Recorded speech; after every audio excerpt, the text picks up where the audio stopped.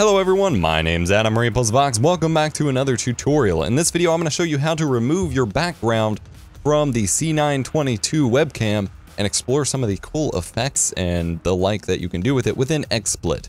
Now, the Personify software claims that you can use this camera with OBS, XSplit, Skype, and Hangouts, and the webcam box itself also lists OBS as an option. However, I'm not seeing this webcam listing within OBS to actually function properly, so I don't entirely know what's going on here. When you first plug in the Logitech C922 into your computer, if you already have Logitech webcams software or stuff enabled, it will do a little pop-up that shows you that, hey, there's extra software you need to install specifically for this webcam.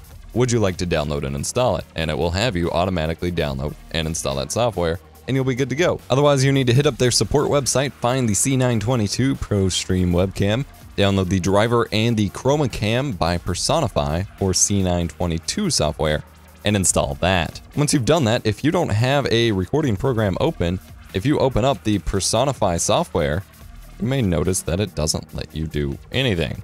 It's just kind of like, hey, it works with some stuff, but that's it. So in OBS, if you just add the C922 Pro Stream webcam, you can't actually do anything. What you need to do is, instead of adding that, you go to add webcam, and you need to add Personify ChromaCam for C922. And this is what's not showing up in OBS at the moment. And once you load that up, let it access the webcam. It does take a minute or two.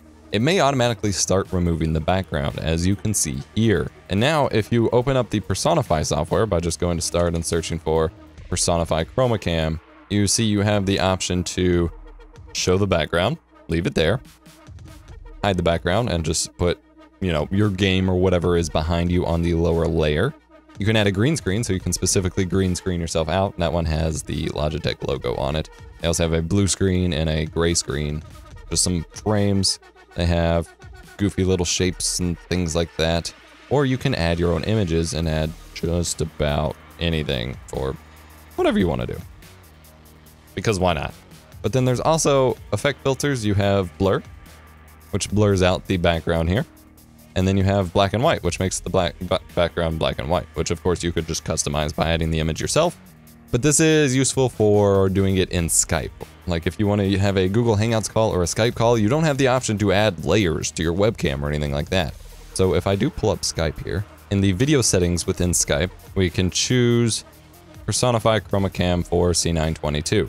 And then you can see here it has the background applied, whereas we don't actually get the option to doing so. If you go to webcam settings, it may not pop anything up at all, or it'll probably just pop up the controller window. It's not popping up anything for me at the moment though. So here, now when we have a Skype call, all of these settings are applied in the actual Skype video as well, which is pretty cool. Otherwise, you can add the specific images and effects you like within XSplit or OBS. So this has been my tutorial on setting up the Personify ChromaCam for your Logitech C922 webcam. I do hope you enjoyed the video. If you did, smash the like button, get subscribed for more awesome tech videos, and otherwise, I will catch you in the next one. Let me know if you have any questions about this webcam, what you'd like to see me do with it, and I will try to get some videos up down there.